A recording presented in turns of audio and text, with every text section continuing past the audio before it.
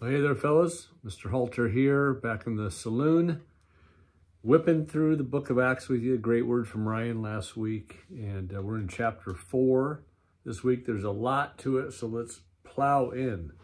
If you remember, we've had a healing going on. Peter and John were part of healing a man, and so the word's spreading all over the place. Now there's starting to be people that just don't get it, and they're starting to come against the boys. So chapter 4, verse 1, the teaching and the preaching of Peter and John angered the priests and the captain of the temple police and the representatives of the Jewish sect called the Sadducees.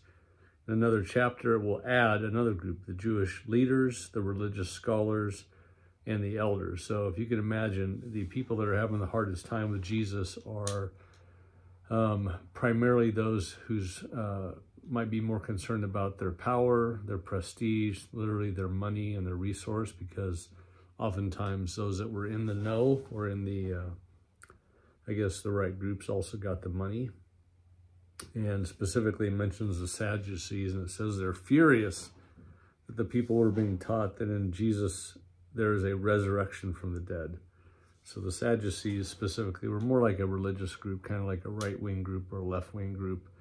And they denied the supernatural specifically. And so if you deny the supernatural, what you're left with is the natural. You know, try to keep that in mind as we go through this, because I think for many people, even inside the church, it's been a long time since we believe that we've seen the supernatural, and oftentimes our faith actually takes on a much more just kind of natural. Like we go through life normally. We don't expect that God's going to show up and do anything that would be outside of the natural. So these were the Sadducees. A lot of people believed what these guys believed, that there might be a God kind of source or force up there in the clouds, but it's not going to have anything to do with sickness or suffering or actual practically helping people. And so this is what really set off the book of Acts, is that all sorts of people were actually experiencing the power of God, and that's what began to travel as far as a word or a testimony.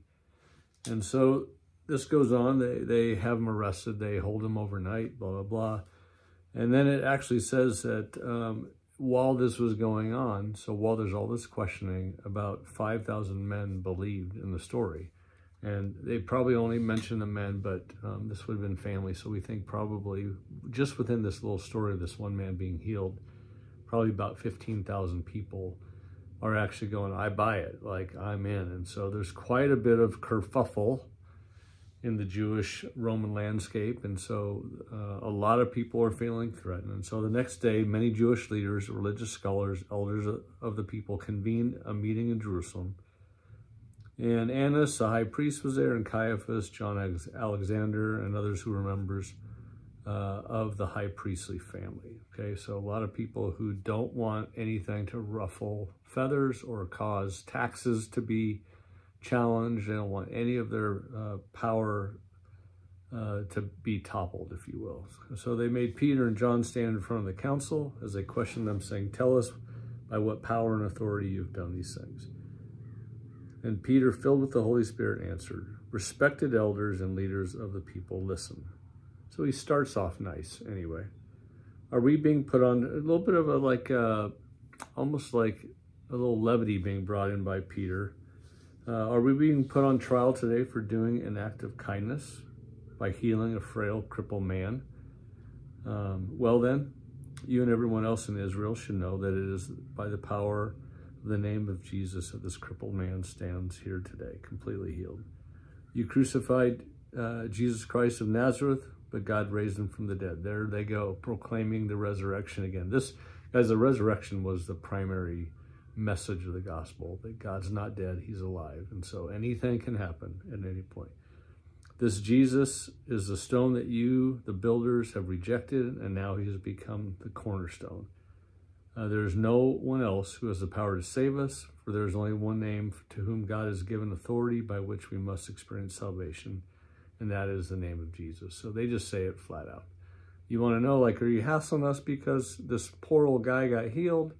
Of course not. That's not your problem. The problem is that we're proclaiming that Christ has risen from the dead. And so that means that there's much more going on than you guys can even control and understand. And then, you know, what he says here is actually not making this up. He's reading back, or has probably memorized as a Jewish boy, the Psalms. And Psalm 118, I'm going to take you to it. It's fantastic. Let's see here. Psalm 118.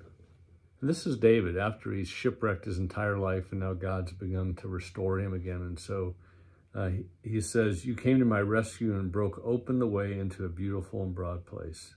Now I know the Lord, you are for me, and I will never fear what man can do to me." So you'll start to pick up on these apostles, these general, normal dudes that are empowered by the Holy Spirit, that they start to not be concerned about what anybody thinks of them anymore, or what might happen to them. They're actually starting to just go, we're only going to fear Jesus. We're actually going to play to an audience of one. Now, we're not going to worry about what the in-laws say, what our pastor says, what religious aunts and uncles around our family say. We're just not going to worry about anybody on the school council, or some political leader, or our neighbor. We're just literally going to fear the Lord.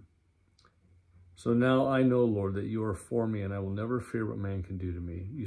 For you stand beside me as my hero who rescues me. I've seen with my own eyes the defeat of my enemies.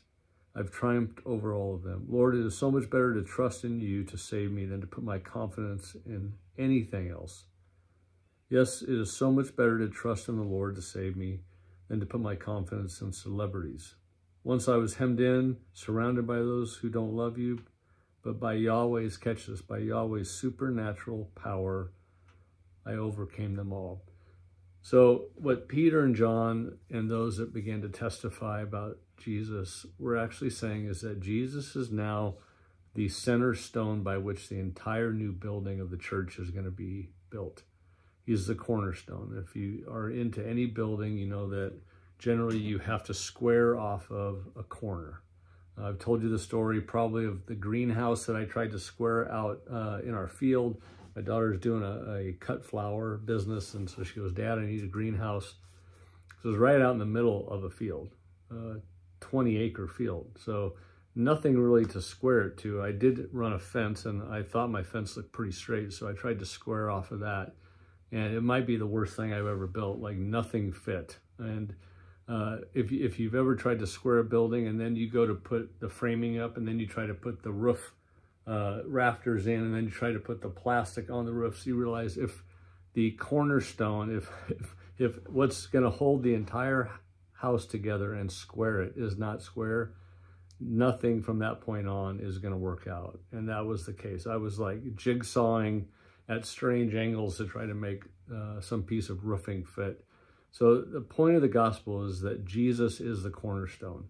Later on in the epistles, they'll talk about we are being built into the same house that Jesus was the cornerstone of, okay? So we become the building blocks, but Jesus is the one that anchors it to terra firma. He's the one that squares everything. So if you take the cornerstone away, obviously the entire house falls down. And so you can see the metaphor there. But don't just go, hey, Jesus is going to be the cornerstone of my life. It's not just a general Jesusness that's the cornerstone. It's literally the supernatural resurrected Jesus that's the cornerstone.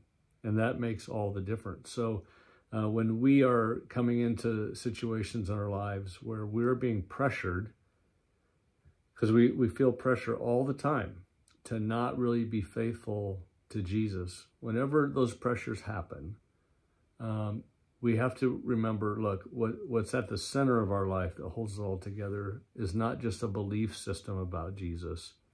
And it's not just an occasional weekend church service to sort of like pay homage to Jesus. I actually am believing that Jesus is alive and well, and that he will work in my life supernaturally, in circumstances, in my money, in my relationships. Like, there's no relationship that's been blown apart too much for God to fix. There's no financial scenario that you can make up where God could not somehow make a way through. So you picture anything that men feel stress about, and this is what Jesus is saying, like, guys, no matter what, please don't trust in celebrities, don't trust in anything. For sure don't put your trust or try to angle or manipulate your way into certain things, certain circles, getting on the rotary, whatever, so that there'll be some general benefit to you. Just put me at the corner of your building and know that I can work miracles all the time. And so I'm going to give you a couple questions just that I want you guys to process through. I think they're hard questions, okay?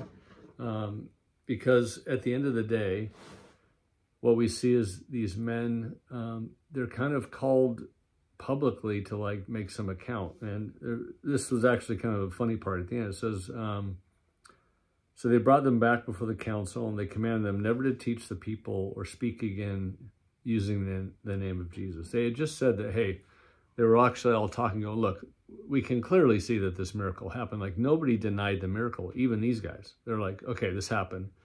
It's causing a lot of trouble. But the people are so fired up and excited about this, like, we just can't, like, mess this up. All we can do is try to get these guys to just shut it, like, not to keep talking about it. So they bring them up again, but Peter and John replied, you can judge for yourselves. Is it better to listen to you or to God?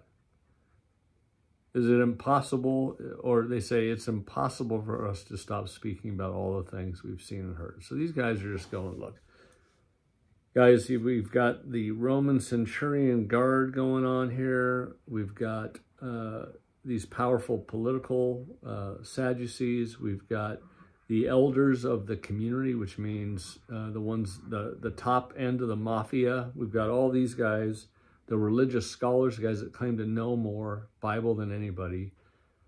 And so they're saying, look, I guess maybe all of you feel pressure to keep sort of kowtowing to each other's power and control, but you be the judge. In light of the fact that there was a supernatural healing, and therefore evidence that there is actually an alive God, do you think it makes more sense to worry about you guys or to worry about the God that did all these amazing things? So they just cut right through the BS, which is a great thought for all of us. When you're hemmed in by pressure, just try to think through that. If I make this decision, or if I hedge that maybe God's not alive or real, and so I'm going to try to get as much as I can out of this life, does that make sense? Or has there been enough evidence in your life or watching what Jesus has done in the lives of other men to at least go, it can't be coincidence? And if it's not coincidence, then maybe it's worth banking everything on, even when we can't see it around the corner. So here's some questions for us. Number one, what is everybody else? Now, these are the ways most men would think about, okay, what is everybody else doing around me? That's what most of us would do. We just go, well, they're all making tons of money, buying big houses, keeping most of the money for themselves, blah, blah, blah. So you could ask that question. What is everybody else doing? Always remember, though, when Jesus talked about his way, he said there's a wide way and a narrow way. So you can almost be sure in most scenarios that if it's what people are not doing, that's probably closer to what the Lord's doing. So that's the first question. What is everybody else doing? Second question is, what are we told that we should do? What are we being told that we should do or to believe? Oftentimes that happens in a religious upbringing. You're told what to do, and then you find out later that that didn't square with the story or the teachings of Jesus. So you might fall to the customs, if you will. The third question might be, what's most expedient for me to do? And that's a question of kind of personal gain. It's how all corruption begins. If you think about all the millions of people that have just said, yeah, whatever the mafia is doing, I guess I got to play along. When we think about corrupt police or corrupt religious leaders or whatever it might be, that's what they're trying to figure out. What's most expedient? How can I get the most benefit? Fourth question might be, what would I like to do? At the end of the day, a lot of times, the idea of following Jesus, you go, well, if I do that, that's not going to bode well. Even caring for people, if you like try to help a neighbor with a jacked up marriage, you go, I just don't think I'm going to get involved, because you know that if you do, it's probably going to work. Supernatural power will happen, and then you'll have to actually walk with a friend or a couple. If you jump into issues of poverty, abuse, neglect, foster care, all the ills of society that, you know, Jesus wants us to jump into, oftentimes we go, yeah, but at the end of the day, I don't really want to carry the weight of this thing. I don't want to mess up my life. It's like working pretty good right now. And so that might be something you go, like, I just would like to do not what Jesus is doing. But at the end of the day, what you see Peter and John do is this question. They're going, here's what we're going to do. So not what everyone else is doing, what we're told we should do, what's expedient to do, or what we would like to do. Following Jesus is really about declaring this is what we're going to do. And so we're going to proclaim Jesus. We're just going to tell people what we've seen.